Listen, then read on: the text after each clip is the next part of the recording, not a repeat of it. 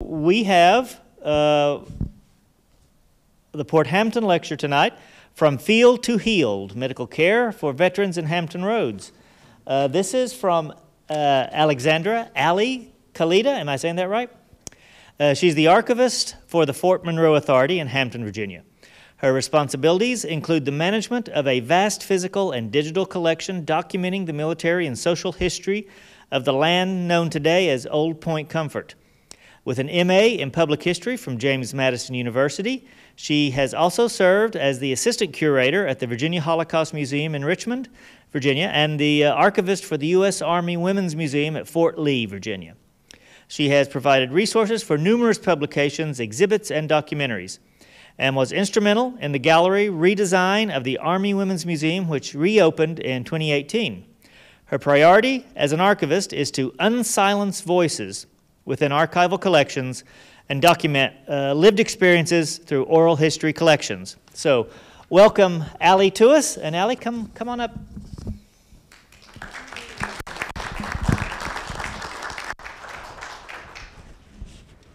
All right. Is the mic on, I'm guessing? Can you turn the slide switch? Yes. Well, let's see. Okay, Yep, perfect. Perfect. All right, well, thank you all for being here tonight. Thanks to Hampton History Museum for having me. It is a really great opportunity. I've been doing a lot of research on the origins, really, of the Veterans Affairs Medical Center here in Hampton. And turns out, right after they asked me to sort of come and give this presentation, the VA released a report discussing closing several of the locations of the VA, including Hampton. So I thought this is a really great opportunity to sort of discuss the history behind the VA Medical Center here, and also the historical significance that we can learn from doing research. So if they do close Hampton, they are going to build a new location, no worries, but it is under discussion. Now, just briefly to discuss sort of preserving the VA Medical Center, there was a nomination prepared to put the Medical Center on the National Register for Historic Places in 1994, and that nomination was actually never submitted. And then the National Park Service did a lot of research on the locations for the National Home for Disabled Volunteer Soldiers in the early 2000s. This included the Hampton VA Medical Center. And they determined that as most of the buildings dated from the 1880s to the 1930s at Hampton were slated for demolition in the next few years, they were not going to submit it. So those buildings have since been demolished, and unfortunately there is not much physically standing at the location that dates back to a lot of the time periods we're going to talk about today. So I'm going to give you here a timeline of the origins of the VA Medical Center in Hampton. And it really begins with the Chesapeake Female Seminary, or the Chesapeake Female College, which is incorporated in 1854. Unfortunately, they have a lot of medical struggles there, and they didn't actually start teaching classes until several years later. But this was a Baptist-run women's college for wealthy Virginians to send their daughters to. And I was reading a lot about it. I was under the assumption it was probably like a finishing school of sorts for women. That's not the case.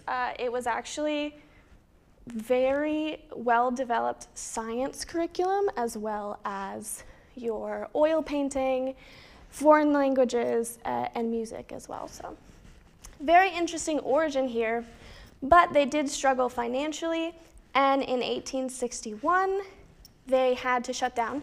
It was briefly held by the Confederacy, but the Union took it over shortly after that. And as the Civil War begins, there's a dire need for medical facilities in the area. So Fort Monroe has a small station hospital, which is directly inside the main gate.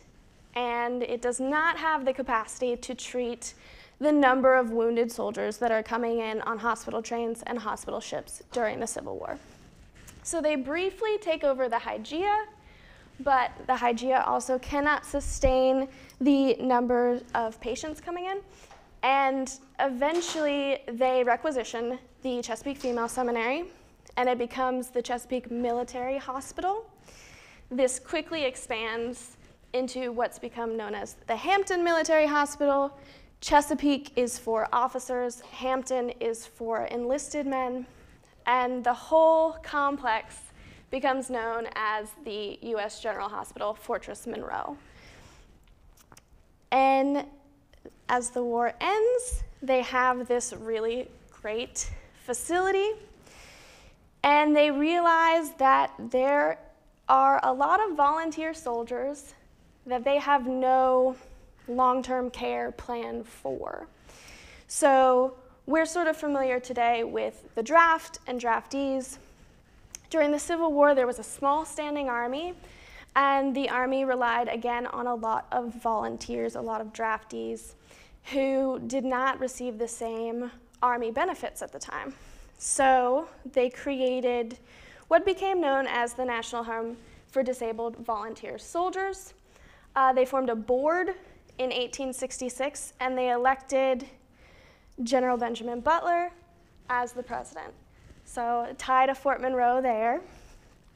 They opened 3 branches very quickly in the late 1860s, and Benjamin Butler realizes that we need a long-term care plan not just for white soldiers who served in the Civil War, but for United States colored troops as well.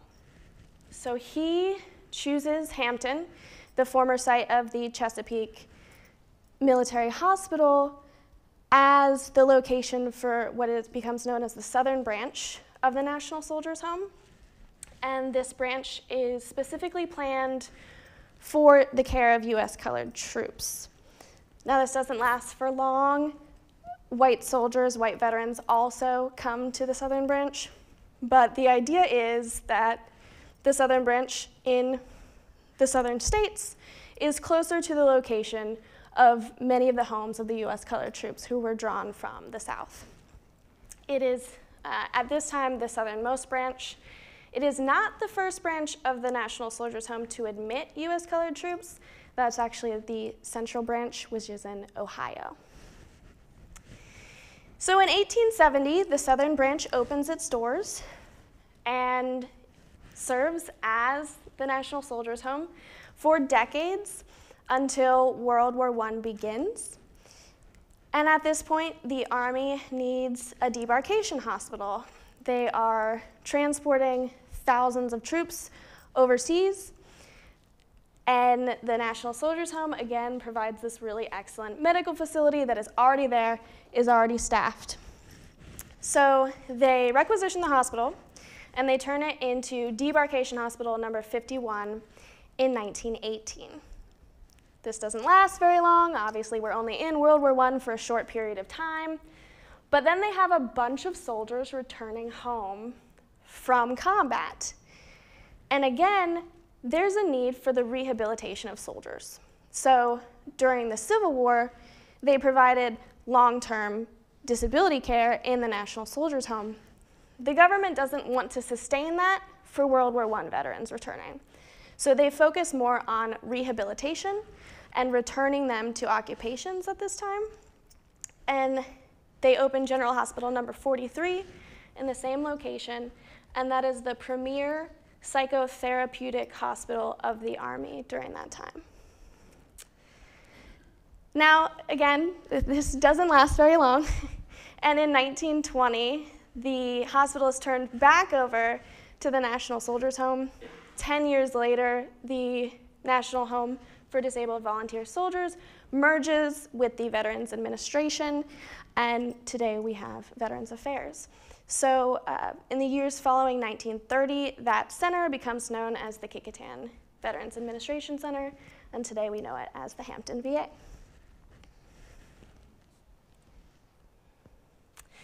So I'm going to really use the VA hospital and its physical location to talk about veteran care during the Civil War and then through the interwars period here up until and through World War I.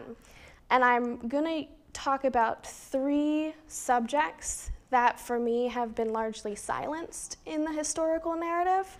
And those include the experiences of Black soldiers in a segregated army, the experiences of women as medical professionals, and the early acknowledgement and treatment of trauma in veterans. We're going to begin here with the experiences of the United States colored troops. And on the left-hand side of the screen, you see communication from the U.S. General Hospital at Fort Monroe, which is in our archives. And it's actually a discussion of 3 soldiers convalescing in hospital, sent to their commanding officer, and the 3 soldiers are a part of the 30th Regiment U.S. Colored Infantry. So this is really interesting because, for one, the 30th Regiment participated in the Battle of the Crater. I don't know how many of you are familiar with the Battle of the Crater, but it is in Petersburg, Virginia, and Union troops dug a trench, filled it with gunpowder, exploded, created a crater, hence the Battle of the Crater. But even though it was supposed to be an instrumental Union victory, Union soldiers went into the crater, got stuck in there, Confederate soldiers fired upon them. They sent U.S. colored troops in as the second wave, and they were largely decimated without the surprise attack. And those who surrendered were massacred by the Confederate troops. So it was a devastating loss for the U.S. colored troops. There was some speculation by the public, by the Army, that U.S. colored troops weren't valuable soldiers. It was a failure on their behalf rather than just a strategic failure overall. And it's interesting to see these 3 convalescing in the U.S. General Hospital here, but it does provide evidence that, though no doubt there would have been segregated wards within the hospital, U.S. colored troops are being treated in the same hospital as white troops.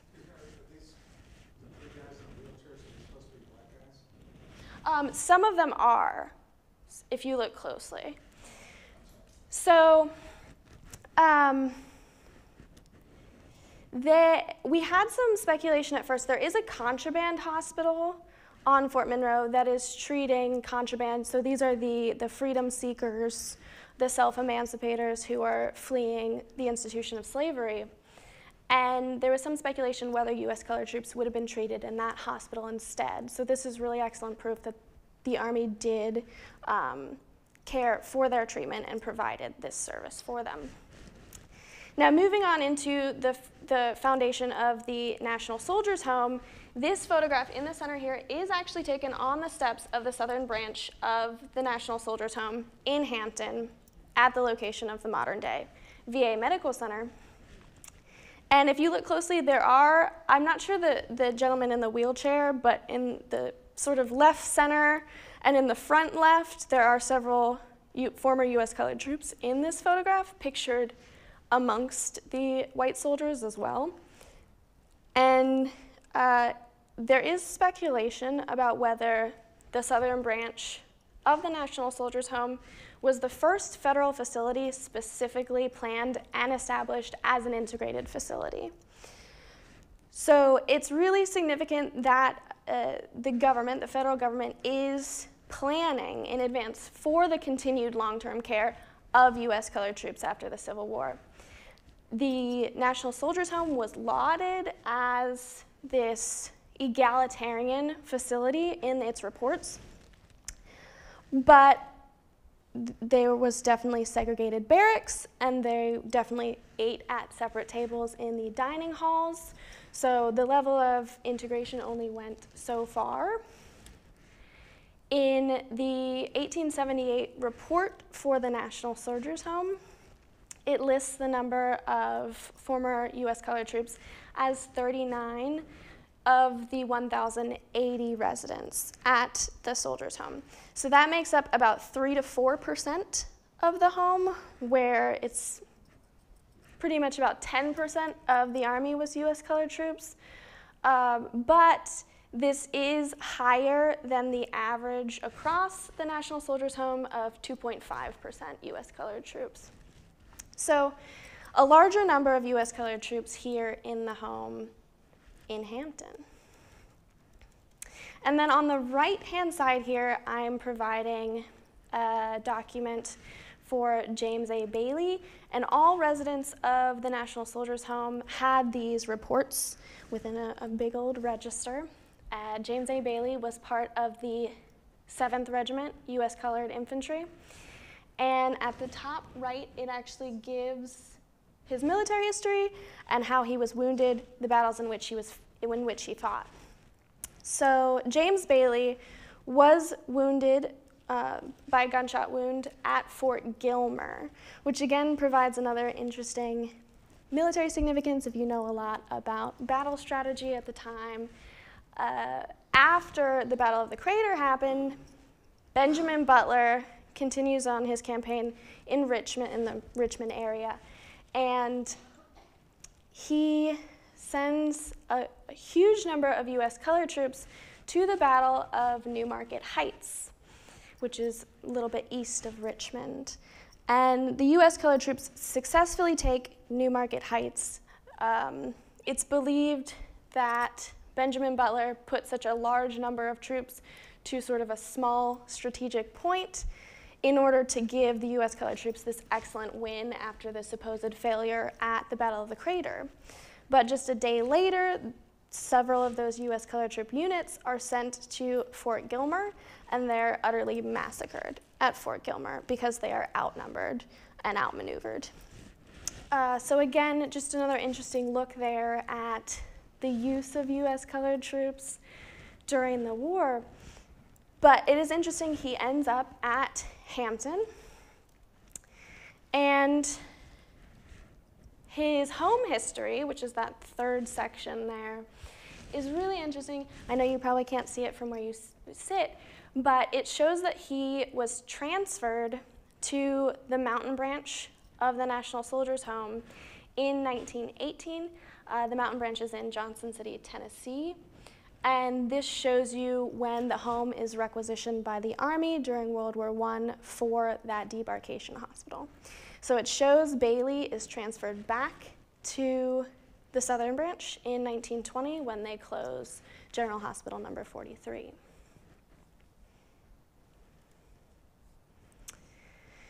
Now, women have always served alongside the Army in many capacities, but especially as volunteer nurses. And it's really interesting how the Nurse Corps is formalized during the Civil War and organized during the Civil War. Now, Dorothea Dix and Clara Barton at different times serve as sort of the head of the Corps of Nurses. And in 1862, Dorothea Dix publishes Circular No. 8, and she calls for matronly women to serve in her nurse corps. They had to be not below 35 and not above 50. And I think this is really important to mention because she was looking for widows and married women to serve for the purpose of them not getting into trouble with the Army. The circular is also very interesting in that it says their compensation will be 40 cents a day plus subsistence and transportation to and from their postings. So on the left-hand side of the screen here, you see a communication which is in our archive at Fort Monroe, and it is the assistant surgeon at the General Hospital requesting transportation from the quartermaster for one of his female nurses Miss O.L. Lamprey. I love how in parentheses he specifies she is a female nurse. So we must be obvious about it. But really interesting, it supports Circular 8 in that their transportation will be provided for. Unfortunately, I have looked everywhere for Miss O.L. Lamprey and I cannot find her, and that is probably because she has married and her last name has changed. But we also have the story of Lucina Emerson Whitney in the archive, and she is really fascinating. She's from Ohio, and two of her sons actually enlisted in the 67th Regiment Ohio Infantry. They were sent to Virginia, and their unit was just devastated by disease. So she wanted to help care for her sons. She travels to Washington, D.C., joins Dorothea Dix's Corps of Nurses, and she is assigned to Hampton Military Hospital in 1863. So she serves there for the duration of the war, so about 2 years. And Hampton, again, is the hospital that cared primarily for enlisted men, so that is what she's doing at this time.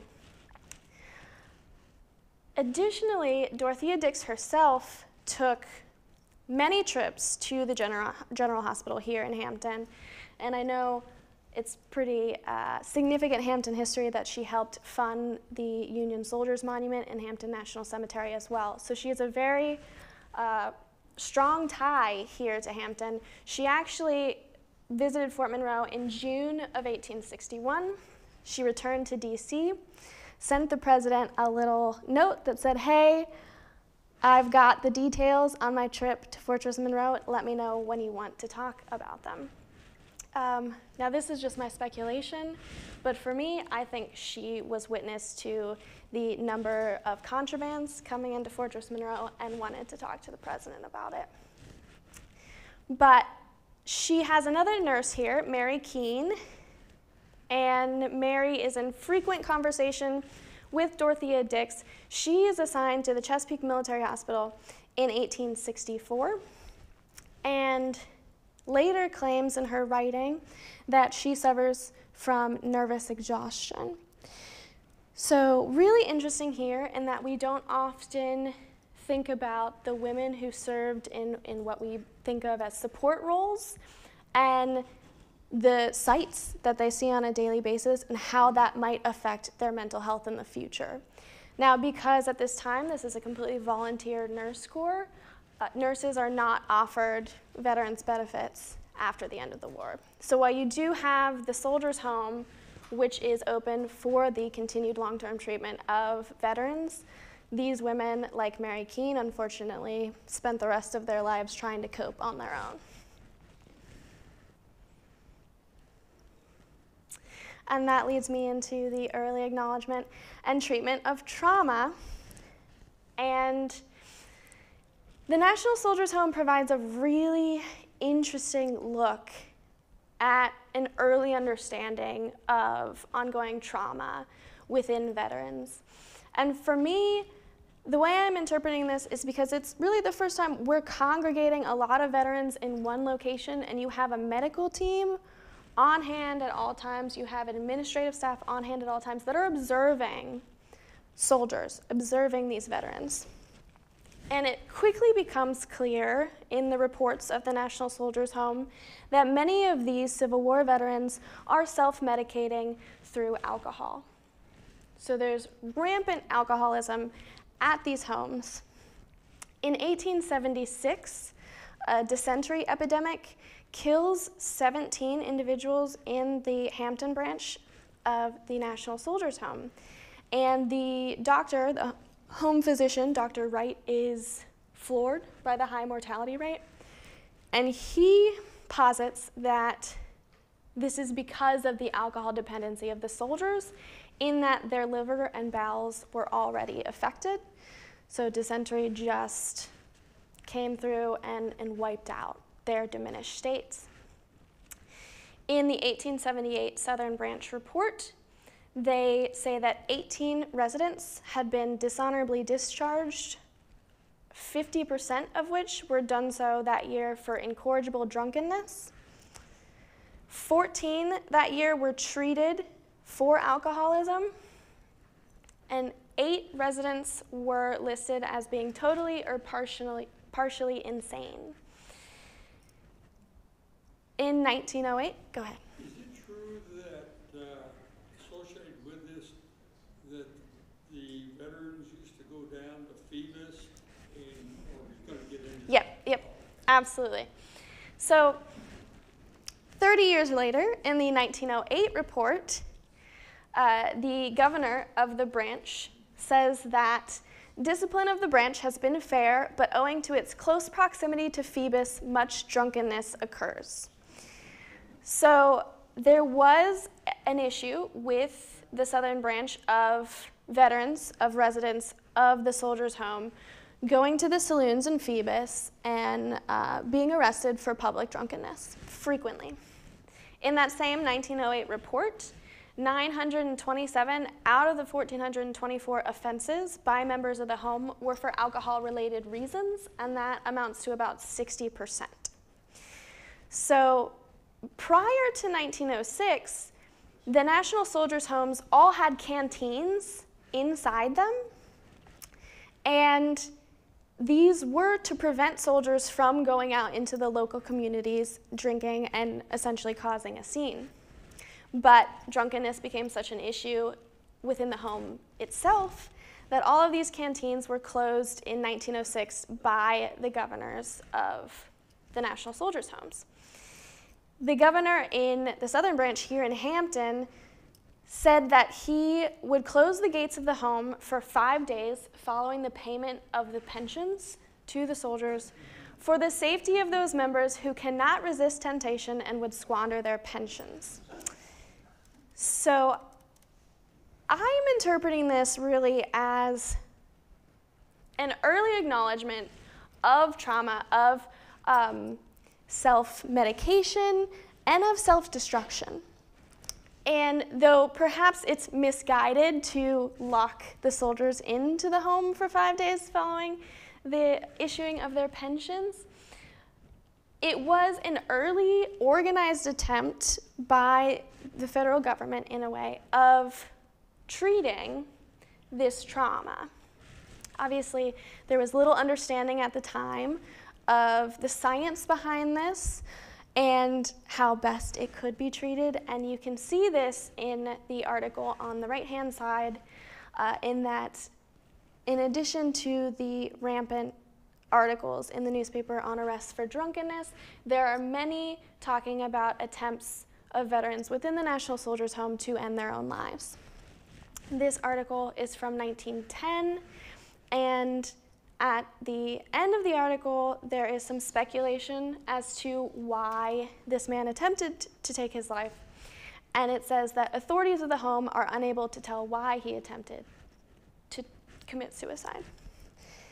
And for me, that's very interesting in that I think today a lot of us could discuss the many things weighing on these individuals that might contribute to depression, to anxiety, to an attempt to die by suicide. But in 1910, there was not enough science, there was not enough research that had been done to really understand and to treat mental health in this fashion. Wasn't another problem besides the drunkenness actually the prostitution in Phoebus? Yes. Disease? Yes, and that's a case that follows pretty much any military installation you have. But yes, absolutely. So moving on. For just a second, just let everyone know that we are going to save some time at the end. So when there's time at the end, we'll have some question and answer. And save up your questions, and Allie will be able to answer them all. So then we transition into World War I and how the Army progresses at this time. And you still have a heavily segregated Army by the time we enter World War I. And in fact, after Reconstruction, you could probably posit that discrimination and prejudice are worse during this period of time. Although you can still have hospitals which are treating both black soldiers and white soldiers, there are just segregated wards. So similar to the Civil War. And you can see on the left-hand side here in this Daily Press article, Sergeant James Proctor, he was a member of the 314th Colored Labor Battalion. He is treated at General Hospital No. 43 alongside white patients as well. Unfortunately, he does die from his ailments. But what I find even more interesting during this time period are the interactions between the hospital unit, the primarily white hospital unit that is General Hospital No. 43, and black communities in the area. So the staff of General Hospital No. 43 actually creates its own baseball team during this time. Baseball, the American pastime, of course. We have to keep our soldiers entertained during war. So they have their own baseball team, and they play teams in the area. And in The Orphan, which is the newsletter for General Hospital No. 43, they have these 2 consecutive baseball games, May 17th, May 18th. The first baseball game they play is against Hampton Institute, so black university. And the second baseball game they play is against Camp Alexander. So when I started looking into this, I had no idea what Camp Alexander was, and I'm from this area, so I felt very bad. But Camp Alexander was created during World War I as an embarkation camp in Newport News, and it was largely for black stevedore and labor regiments. They shipped 50,000 black soldiers overseas during the duration of the war. And Camp Alexander itself is named after 2nd Lieutenant John Alexander, who was the 2nd black graduate of the U.S. Military Academy at West Point. So again, all this history I'm unfamiliar with. But if you read the article about playing Camp Alexander, it reads, "The Camp Alexander bunch play baseball. That's just it. They do little else. It being said that their time is spent in practice and have very little soldierly duties to attend to. They are well trained, well organized." So I was reading this and I'm like, okay, this is sort of a backhanded compliment, right? So you have the fact that this is a tough team to play. They're tough opponents in regards to baseball. And yet there's that offensive language in there about them not attending to their soldierly duties and them not being good soldiers. So I don't know, racism is at play there. In my opinion, I would presume so. It also goes to show you the division of labor at the time, in that a hospital unit, while there are enlisted men, they would have been very well trained. A hospital unit is often staffed by physicians and surgeons who are all officers. So you have a very skilled occupation in General Hospital No. 43, and at Camp Alexander you have stevedore and labor regiments, which is considered lesser skilled, lesser educated labor, hard labor, if you will. So I think that that insinuation within the words there is a really interesting look at the separation of labor and at race relations during this time.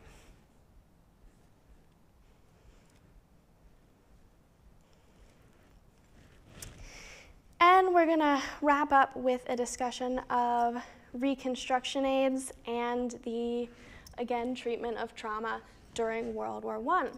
So women served as reconstruction aids during World War I, and reconstruction aids are essentially what are called physical therapists and occupational therapists today. So reconstruction aids are credited with the essential development of the field of occupational therapy, which is a very significant field in the medical field today. And they served as civilian employees with the medical department during World War I. They included highly trained specialists, but they also included artists and craftswomen. And the idea was that they would work with returning soldiers and treat both their physical ailments but also their mental ailments. So again, at this time, General Hospital No. 43 becomes the only, in 1919, hospital for the psychotherapeutic care of soldiers returning from World War I. These occupational therapists worked to treat soldiers' battle neuroses through handicrafts in many cases. And the idea was that in using their hands, it would occupy both their hands themselves, hopefully eradicating any tremors they might be experiencing, but it would also occupy their minds and take their minds off of the trauma they experienced in World War I. So this is a huge new development during World War I. It was put in place many years earlier, actually, with Dorothea Dix. Again, we go back to Dix, who was a huge proponent of mental health reform beginning around the 1830s. And she believed that we should do away with the asylum, we should do away with the isolation of individuals, and she promoted the idea of treating people struggling with what they termed insanity together. So again, occupational therapists, reconstruction aides at this time did not isolate their patients. They worked with them together. The nurses worked amongst them, lived amongst the soldiers, and they even formed sports teams where the female reconstruction aides would play against the soldiers in order to help rehabilitate them. So it is very interesting if you look at the left-hand article here, and this is not even in a local newspaper, so this request was going out across the United States. General Hospital No. 43 is asking for the donation of empty cigar boxes. And while I don't know the exact use of the cigar boxes, we can presume that they would have been used in one of these crafts in order to occupy the soldiers. And again, the idea at this time is that these soldiers will be initially returned to the battlefield and then eventually returned to their occupations. So the Army is no longer interested in the long-term extended care of veterans. They want rehabilitation first and foremost, and then continued care. And it's really interesting if you look at the medical reports for General Hospital No. 43 that they send to the medical department in 1919, they are lauding the reconstruction department in that both patients and staff have taken advantage of the facilities for educational and vocational training in handcrafts, typewriting, woodshop, electricity, auto mechanics, radio, and Morse code, among others. So not only are they helping to rehabilitate patients, occupying their hands, occupying their minds, but they are in many ways offering both staff and patients job training that they might not have been able to get elsewhere. So again, this all feeds into the Army desire to return these individuals to occupations in society.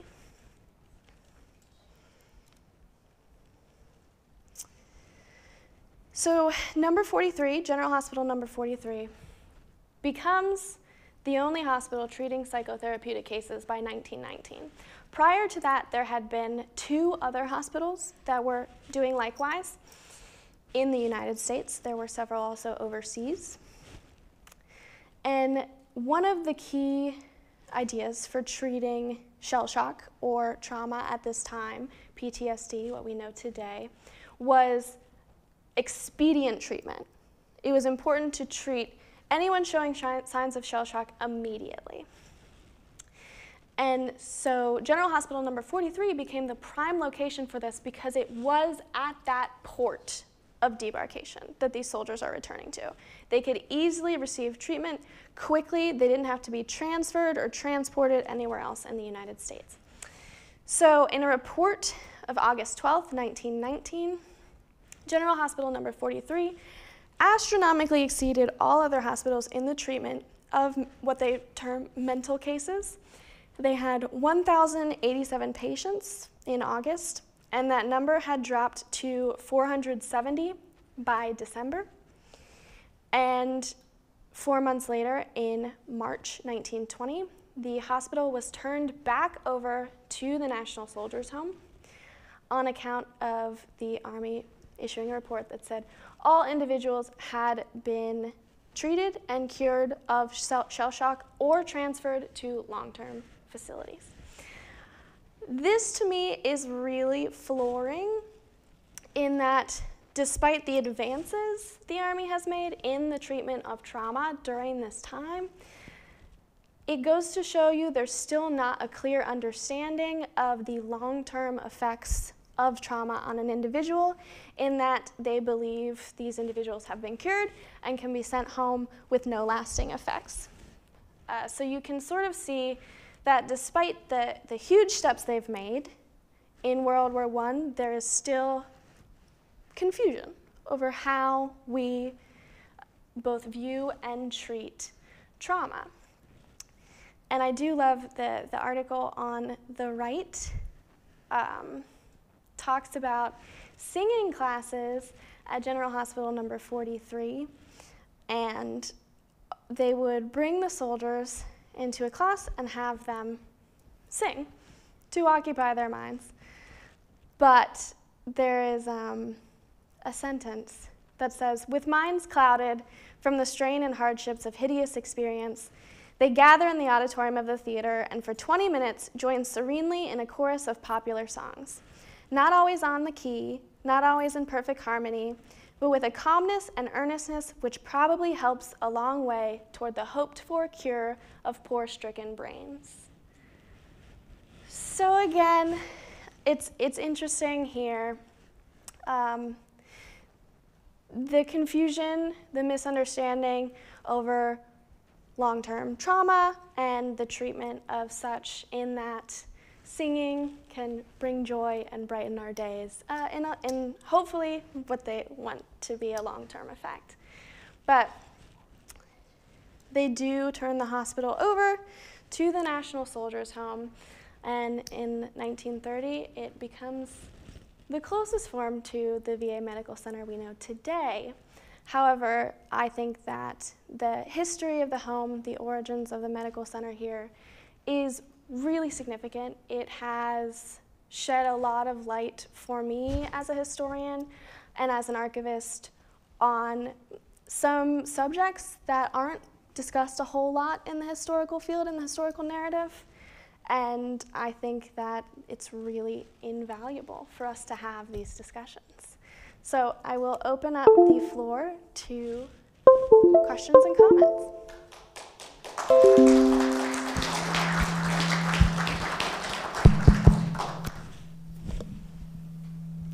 I'm sorry, I'm getting a little weird feedback here. Let me tinker with the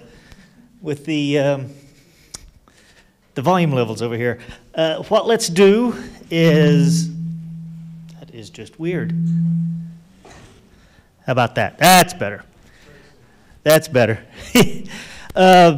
Because I want to record these, if you'll ask your questions, rather than pass the microphone around and spread the germs that I have, I'll just repeat the question, and then Allie will answer for you. So, yes, sir. Hampton Institute was the first college in the state to offer a bachelor's degree in nursing.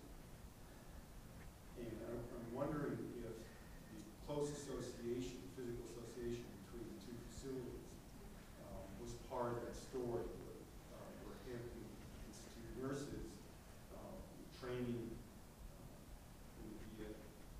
I think the question is about a relationship between the nursing program at Hampton Institute and the VA, and if there was a crossover. So I will say don't know exactly, but during World War I, black nurses petitioned the federal government to enlist in the Army Nurse Corps, and until 1919, they were barred from enrollment because of racism of the time, which is really flooring in that the number of nurses available for the Army Nurse Corps was low, and the Army was putting advertisements out, calling for the enlistment of nurses constantly. You had a large body of black nurses who said, we're trained, we want to serve, we're volunteering to serve. And until 1919, they were not allowed. The reason they were eventually enrolled in the Army Nurse Corps is because of the influenza epidemic that struck the Army. They needed black nurses to treat black soldiers stricken by influenza. All right, anyone else? Yes. I had a question. As an historian, you're looking back in time, and you're looking at documents, and you're looking at the way the world was, the way Hampton was, and the way the military was. You had some comments up there earlier and some slides about the non-inclusion of blacks, and you showed a slide of the steps leading up to the hospital, and I couldn't see it honestly. Yeah. The three guys in front of it were all white guys in wheelchairs, and I did think I visualized a few black people in there. Oh yeah, absolutely, there are. Racial to say that looks like a black guy, because I don't want to get in trouble, but when you look back at the Civil War and the horrible times that followed that, and Reconstruction and the poverty, and then the decimation of Hampton and places of that nature, and then shortly thereafter, the First World War and that chaos that ensued. From a modern historian's perspective, does it surprise you that people in that time were not overly concerned about issues of race or gender equality or things of that nature? They were sort of interested in survival? I think the question is about racial and gender equality issues figuring into the development of the processes you've described tonight. No, not really. My question was, in extremist situations when life and death is on your door and the Sure. destruction of the world is on your footsteps, who's got time to think about that? So I will say that during Reconstruction, which is the time in which the southern branch of the National Soldiers' Home was open, obviously the Army has occupied Virginia, and in many cases there are programs put into place that allow for the advancement of the black community significantly. And of course, Reconstruction ends, I believe, about 1878. So this rapidly leads to black codes and Jim Crow and prejudice and discrimination. In regards to your question, I would say there's some weight in that, but I think that systemically we put into place a lot of institutions which allow for the pitting of people against each other. So for instance, when you are fighting for sustainability, for just the means of feeding your families and housing your family and making enough money to get by, you are going to, in many ways, compete with those around you. And upper class citizens of the United States across the board, in many ways, pit low-class black individuals against low-class white individuals as a means of controlling the larger numbers of lower-class people. So that's what I mean by we sort of create these systems that perpetuate discrimination because we allow for these things to happen. We allow for ourselves to be pitted against one another. Instead of... In the situation of life or death, what are you going to think about first? Preserving your life or worrying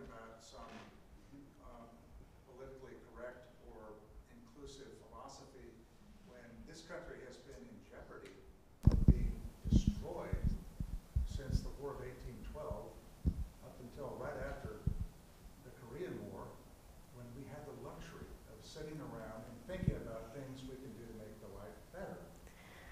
Is that something a historian considers?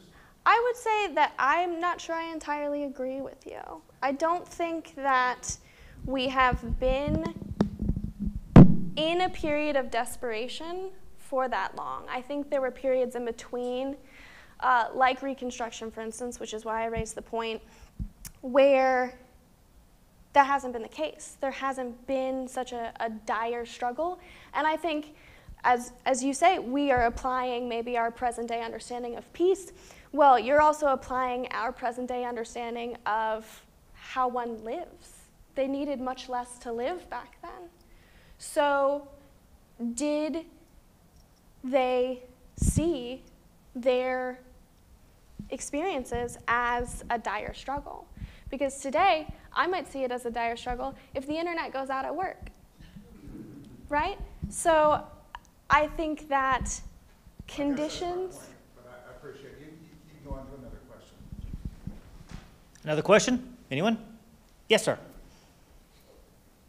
At the end of the Civil War, it seems to me like that the veterans who had suffered grievous injuries during the war and somehow survived would have been hard-pressed to get good care at the hospitals. And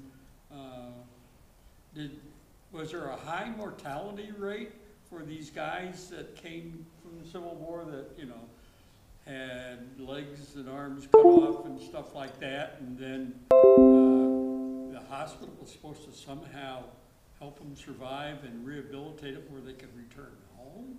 Or did they stay at the hospital forever? So the National Soldiers Home was both. It was short-term care and long-term care. There was a hospital there for veterans who just needed to come in for medical treatment, but the homes themselves were also created as a means of providing housing, providing dining facilities. Many of them provided occupations. So for instance, the Southern Branch here in Hampton had a large farm, and veterans worked farming the land here, and that served as their occupation, that served as their sustainment. So the home itself was almost a federal manifestation of continued care and providing these soldiers with occupations, with entertainment. There was a library there for them. So there were several barracks on the campus in which soldiers lived full-time, and then there were those who lived in the community who traveled purely for their medical care. So they didn't have a high mortality rate because these guys were so bad? They did still have a high mortality rate.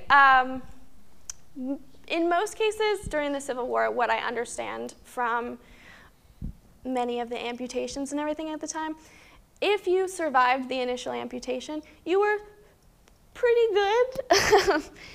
It was the initial amputation itself where you might die from blood loss or infection.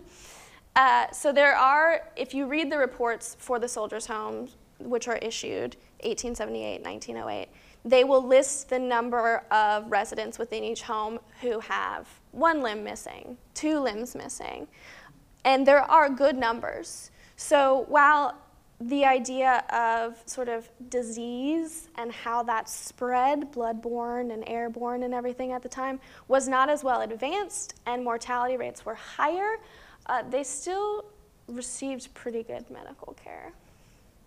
I can't quote chapter and verse, but I do know that the trend in battlefield mortality trended with a much higher survival rate after the Civil War. The Civil War was almost like a self-filtering event. Mm-hmm. You were very likely to die of your wounds before you left the battlefield. Yes. So. But if you look at the register of residents within the soldiers' home, it'll list in their home history, in many cases, when they pass away, and many of them is the early 20th century, 1910s, 1920s. So they lived significantly longer after the Civil War. And then the homes did eventually admit Spanish-American War veterans and veterans of other wars as well. So. Yes. And I'm not going to try to translate anymore because I'm clearly missing the point, but I'm going to stand close by with the microphone. It's simply a comment that apparently Joseph Lister, in his brilliance, decided that surgeons should wash their hands between cases, and that became the practice towards the end of the Civil War. Absolutely. But it seems like we're still struggling with that because they had to issue that when the pandemic hit, so. Even in the 1880s, they wore surgeons wore black coats so they could wipe their knives on their coat before they did the next patient. Mm-hmm. Yes, ma'am. Yes, going back to the era when there was so much alcohol and a problem, there was a period after payday that the gates were locked to go to Phoebus, and the men had to stay on the grounds, but they built a beer hall. I don't know if you ever heard about the beer hall. Yes, the canteens. Mm-hmm. 5 cents a beer. And that went on until a group of women got together in Hampton and had it shut down. So I didn't know if people were aware of the beer hall. But there was a lot of activities on the grounds. There was a theater. Big theater was built there. They had shows. They worked in the theater. There's a bandstand. They had a band on the station, and they played every weekend on afternoons. People would gather horse and buggy from Phoebus and all around town, come out and listen to the concerts. And the band was also used at all the funerals in the local area where they had the funeral at the home. And the chapel, you know, they have a chapel out there that has Protestant and it has Jewish sides, so it addressed any need in religion. So that's all I'll add for now. Thank you for sharing I that. spent 32 years working there.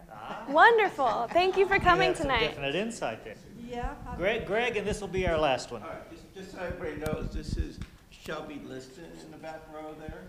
I've known her for about 20 years. She's a local historian, and she can tell you stories and stories about the VA hospital.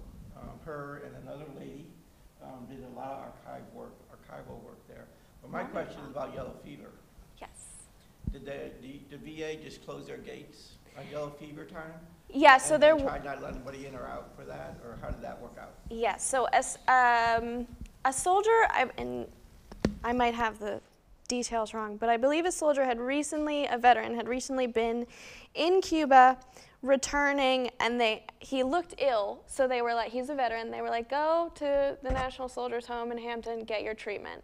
So he came in, stayed at that main barracks there in the old Chesapeake Female Seminary building that you can see there, and was treated, left very shortly afterwards, and then people started dying in those barracks. Initially, the home physician did not, this is 1898, 1899, they did not catch that it was yellow fever. So again, like I mentioned, there were several people who would come to the home and leave for treatment. So at that point in time, another tie to public drunkenness, they found a resident of the home dead in a saloon in Phoebus. And initially they were like, he just drank himself to death. But it turned out it was yellow fever. The home physician eventually figures it out after a few cases. They immediately call up to the Surgeon General. They send down their own physicians who are trained in identifying yellow fever and treating it, and a complete quarantine goes across the area. So not only is the soldiers' home quarantined, but Hampton and Phoebus are quarantined as well, and I believe it extends out towards Newport News. Like, it extends to a lot of places, and those quarantine lines, there's a strict curfew, and those quarantine lines are policed at this time. And it is not until every single home is checked by members of the Army Medical Department for any evidence that people had come from the home and transmitted the disease, that they would lift those quarantines one by one. So you believe that the yellow fever started at the VA? Some gentlemen brought it to the VA. As far as I've read from the reports, only residents in the soldiers' home died from yellow fever. They did send a few, I forget where they sent them. They did quarantine them from Phoebus and Hampton, a few of them, but no one died from yellow fever except at the soldiers' home. Why do they call it yellow fever? There's Your skin would turn yellow? and like black bile's involved. Yeah. There's also the 22 that died of yellow fever, and the VA are buried on the ground. Yes. They could not take them off. Yes. To the national. Because of that quarantine, yes. Thank you for coming tonight, Shelby. Yes, thank you. Uh, I would love to talk to you. Well, wonderful information. So, all right, we have surpassed our allotted time, so thank you for coming out tonight in public. Thank you, Allie, for a Thank wonderful you. presentation. Remember to join us again next month. First Monday of the month is always our lecture. Third Wednesday of the month is always our concert. So come back and join us again. Thank you very much.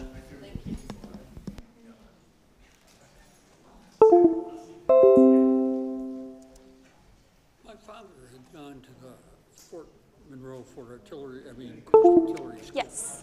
And he, way back in the 20s, and anyways, he